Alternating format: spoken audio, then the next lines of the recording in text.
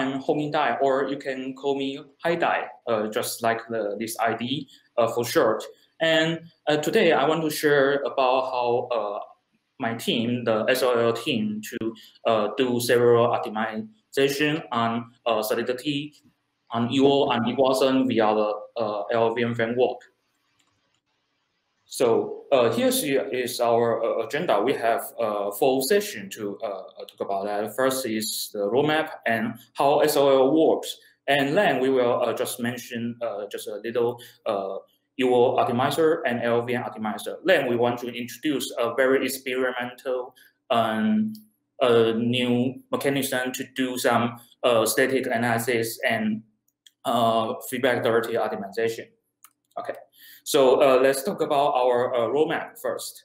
Actually, this whole project is start from I think last year, the April Fools, and actually we have to do lots of steps on to create a new language extension for Solidity called Solidity.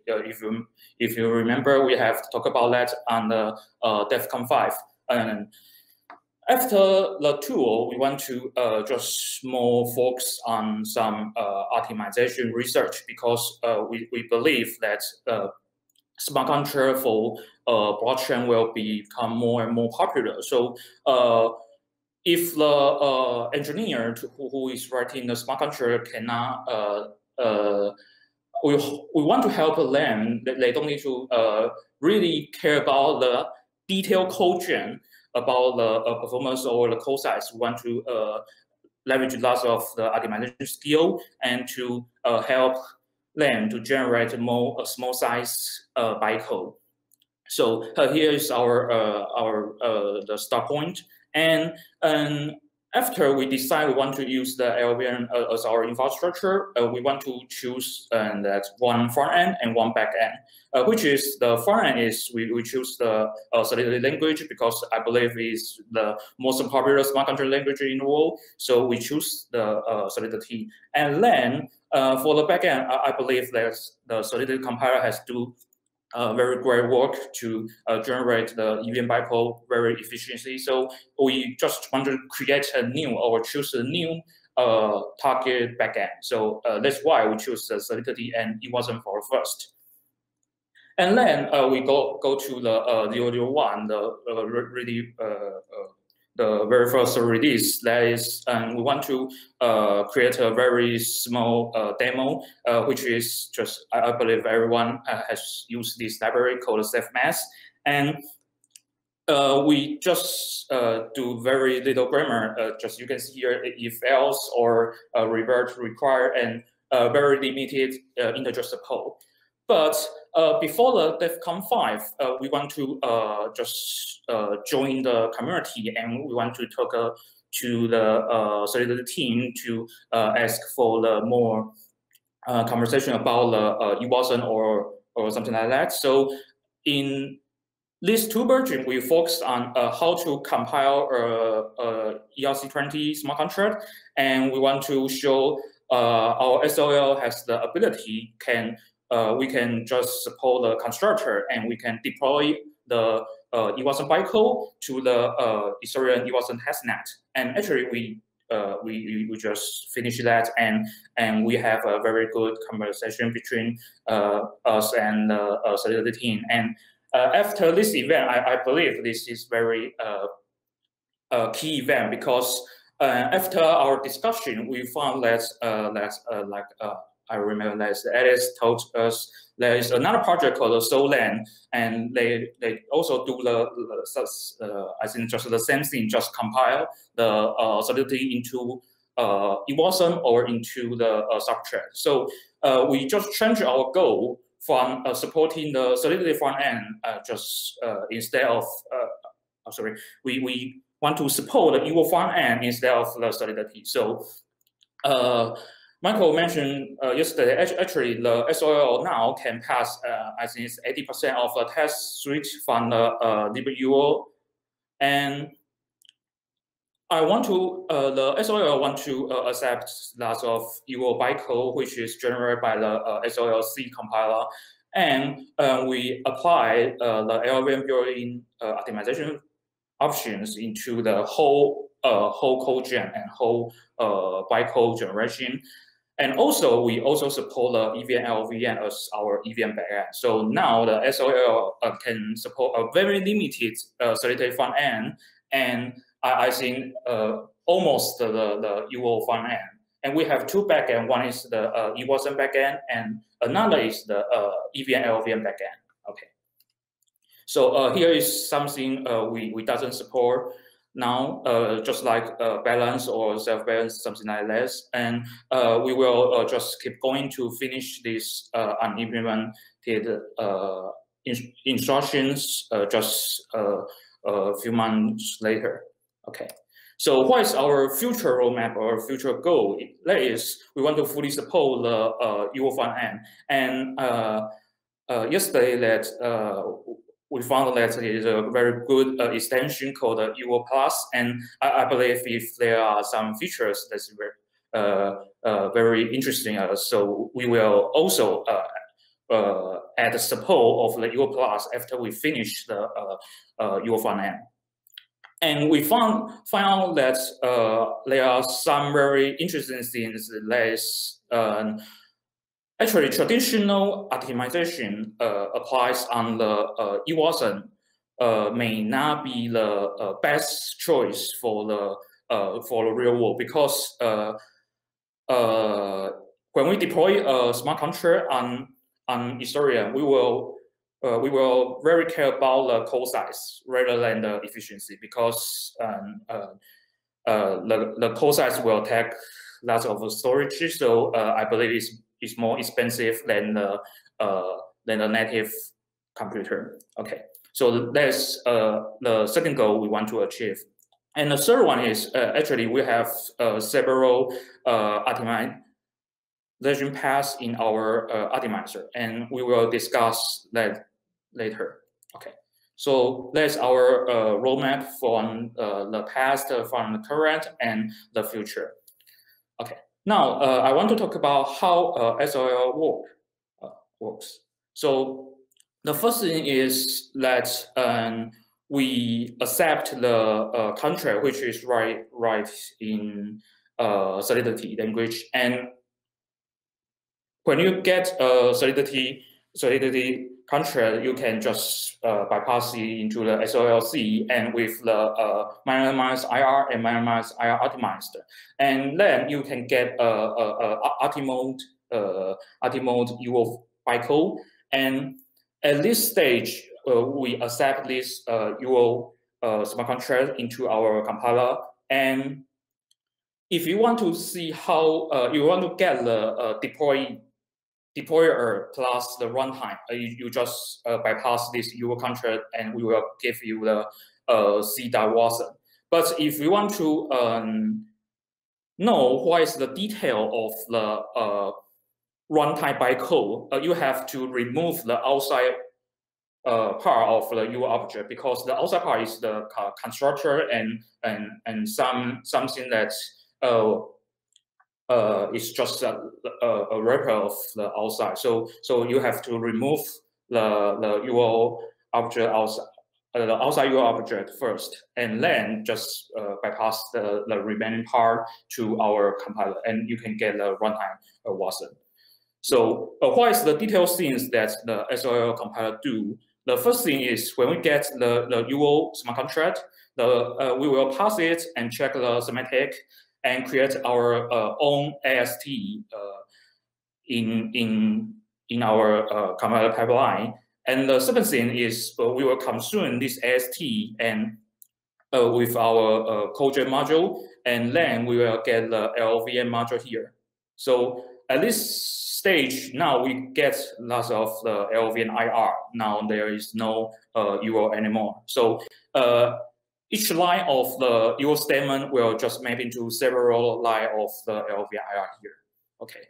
Now, when we get the LLVM module here, and the next step is to use our backend. Our backend will just apply several LLVM optimization paths, and we will do lots of steps like the bit swap, because the EVM is a big Indian integer type, and the WebAssembly is the Little Indian integer type. So we need to do lots of the conversion things.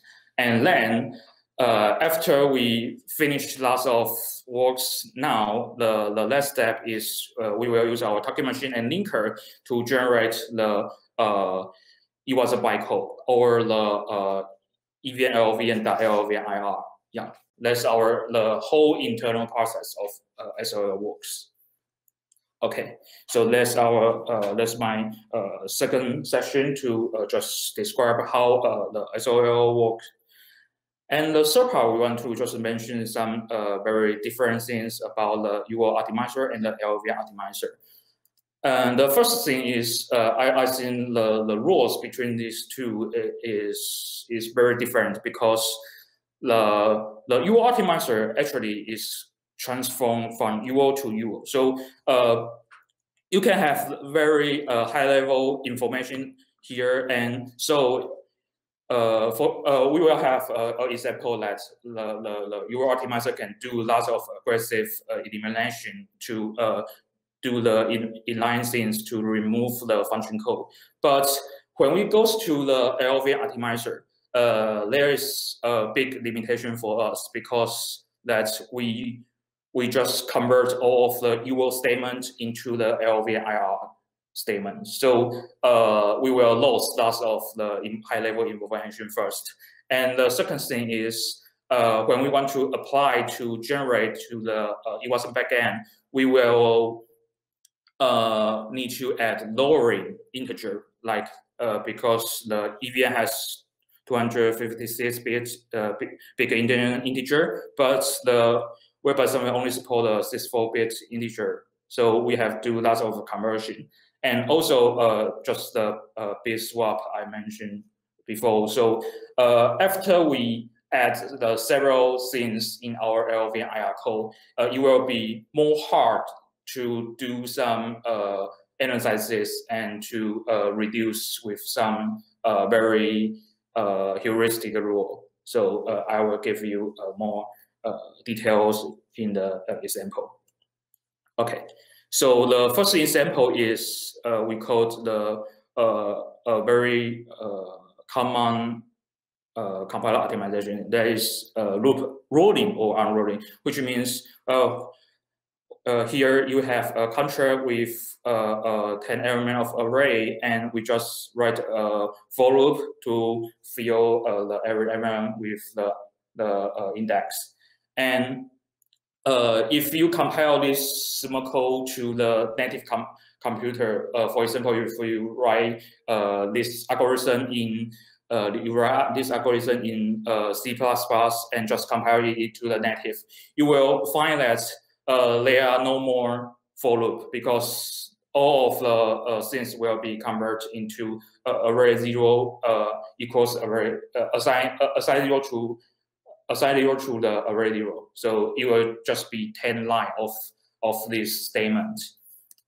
But in the UO optimizer, you will find that actually it just keeps the structure. So you will have a for loop here, and each iteration will just update the storage value once. So I think it's very great. But when we apply, for example, we apply the LLVM optimizer with the O3 flag, and we will find that all of the loop is be eliminated, because in this stage, the LLVM and the wasm backend believe that we just replace the loop with lots of the constant store is more efficiency. But actually, in the Ethereum, I don't believe I don't think it's a good idea, because if this loop become more larger, if it's not from 0 to 10, it's from 0 to 100 or 1,000, then we will find the code size will grow than our expected. So when we do the loop unrolling, we find the final wasm code size will be about 3K. But if we disable the loop unrolling, we will get the 2.5K bytes here. So this is the first very different thing that we have to be more careful when we apply any LLVM optimization, because lots of the optimization is designed for the native computer, not designed for some very special case. Okay. The second thing is the inlining. I believe that's a very good example that the UO optimizer can do much better than the LLVM optimizer. You can find this is the defcon dash the example.uo, and is as stored here, and we just call array sum, and in the array sum we will call lots of the array loads. So after the UO optimizer, sorry, I missed one slide here. Oh, okay. I missed one slide here, and I will give you the one moment.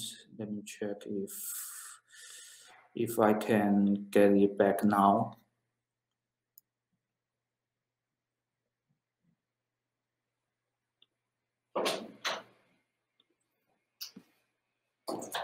Wait a moment.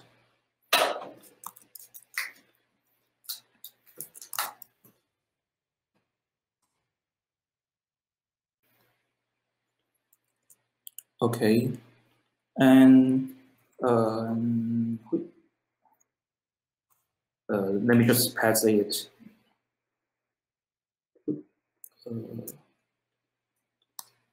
Copy and wasn't passed. Sorry. Yes, but copy. And wait a moment. Let me share another screen here. Okay. Okay. So you can find if we just sorry, I just go back. So after the UO optimizer, then we will just convert this UO to a very short one. You can find all of the function code is being eliminated. So there's very good things that the UO optimizer do. But when we go back to the to the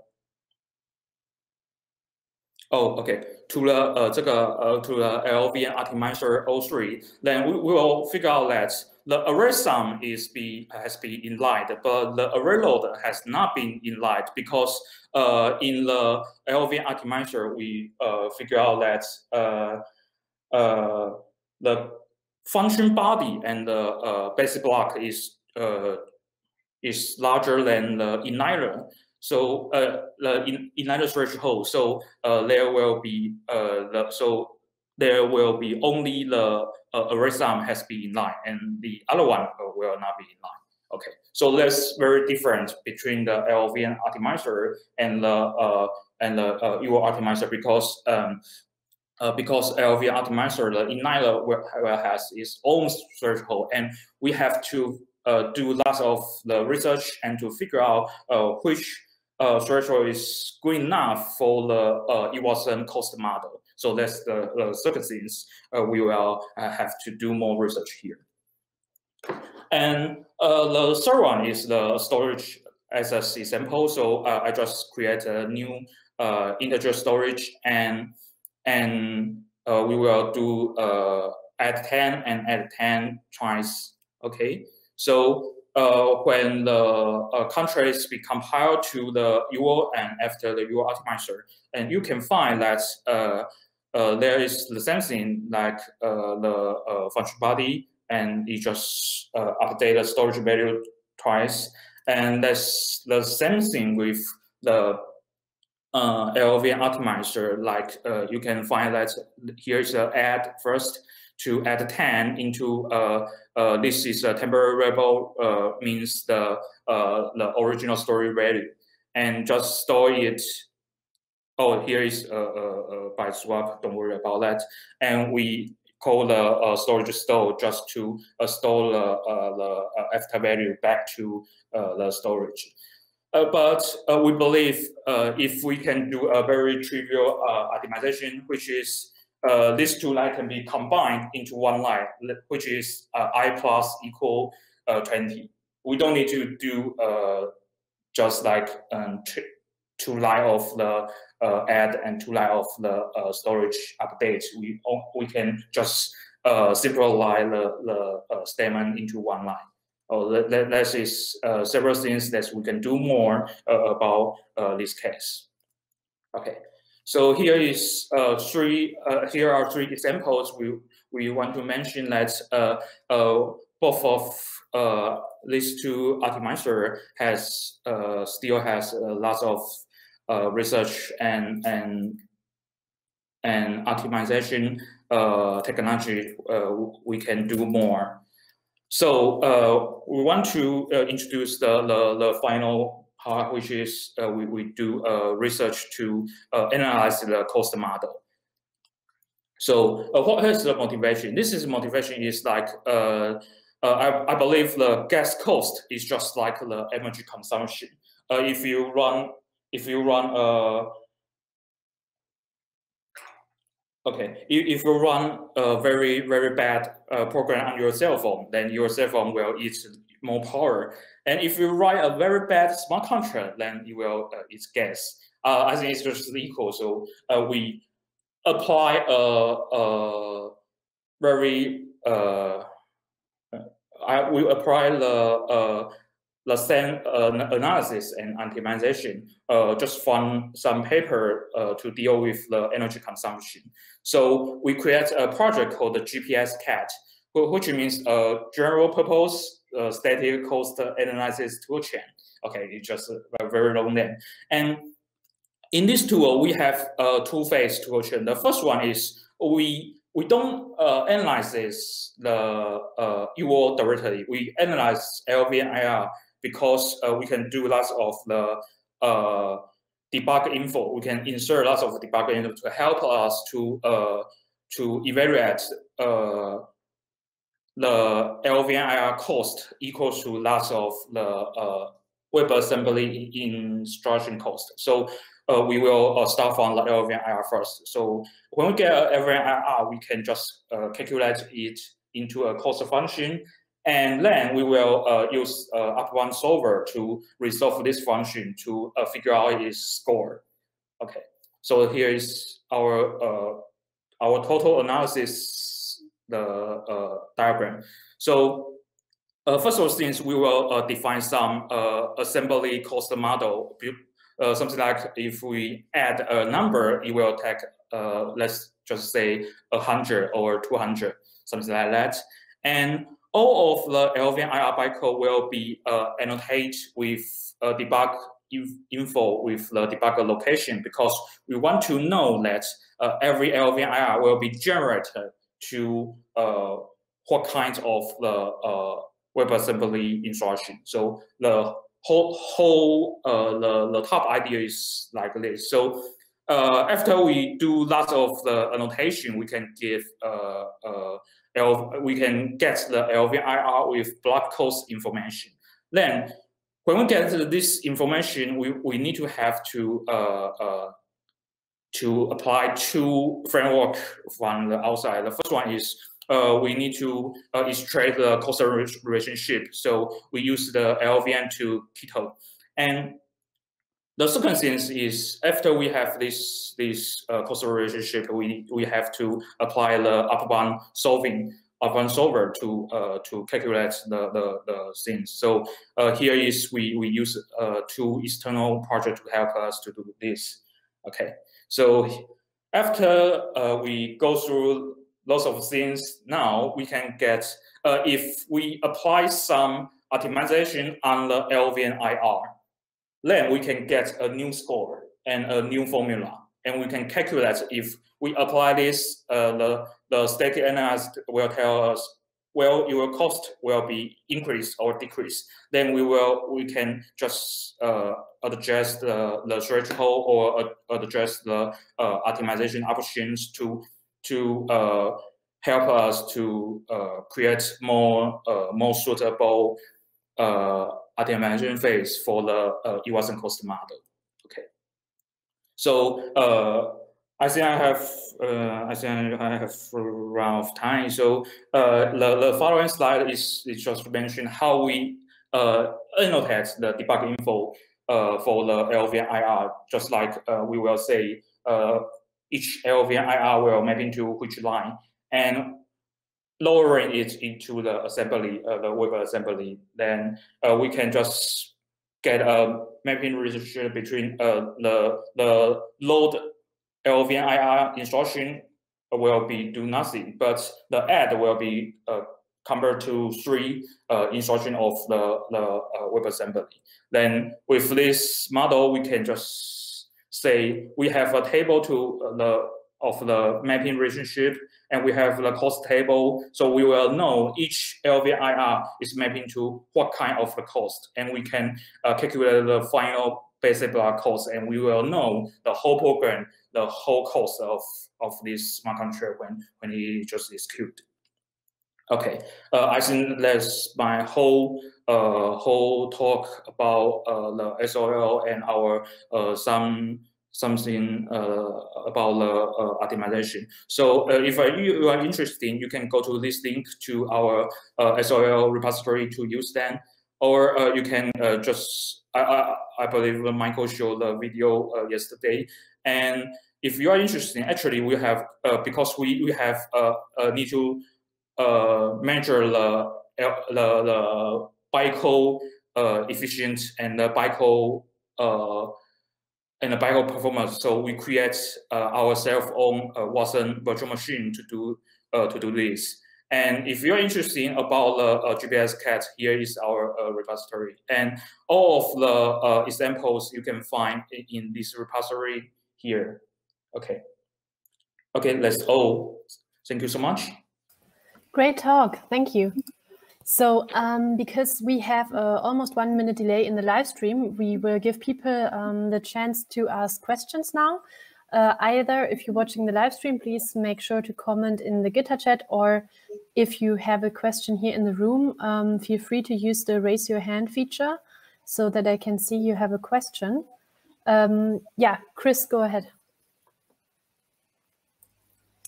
Yeah, thanks for the talk.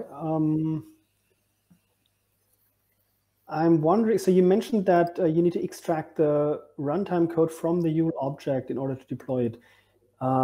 Is there a way you could support the deploy routine that is written in UL, or what is the reason for that?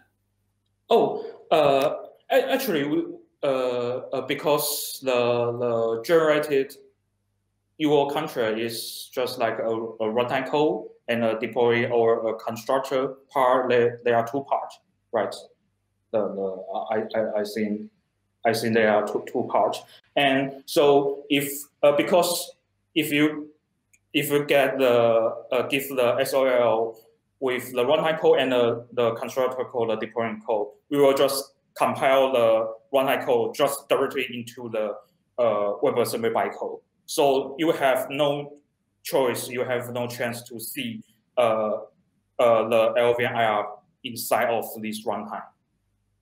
So if you want to do some research on the runtime bytecode, you have to just remove the outside part. That's not required for running it. It's just if you want to see further details on it. Yes, yes. Okay. If you want to running it, you have to, of course, you have to give the runtime code and the constructor. Yeah. All of them will be needed. Yes. Yeah. Thanks. Okay. Another question here, Muli.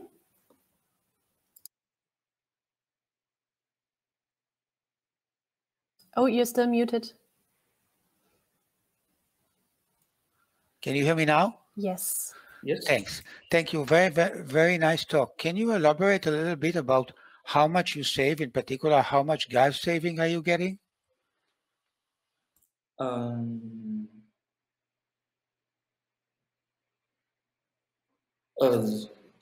Sorry, can you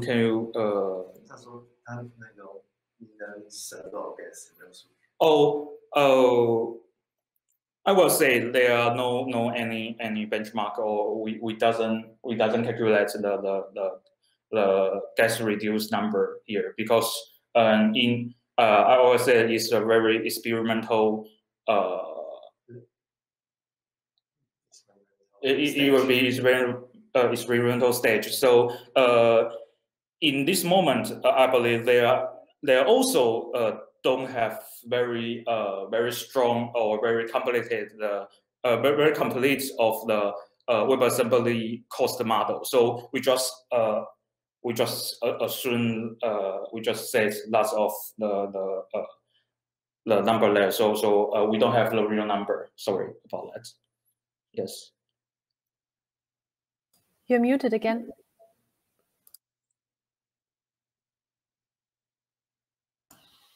Oh, sorry. So on the conceptual level, if you implemented this directly on the Yule, how much more difficult will it be? What are you getting actually from the LLVM as opposed to just running it on the Yule? Is my question clear?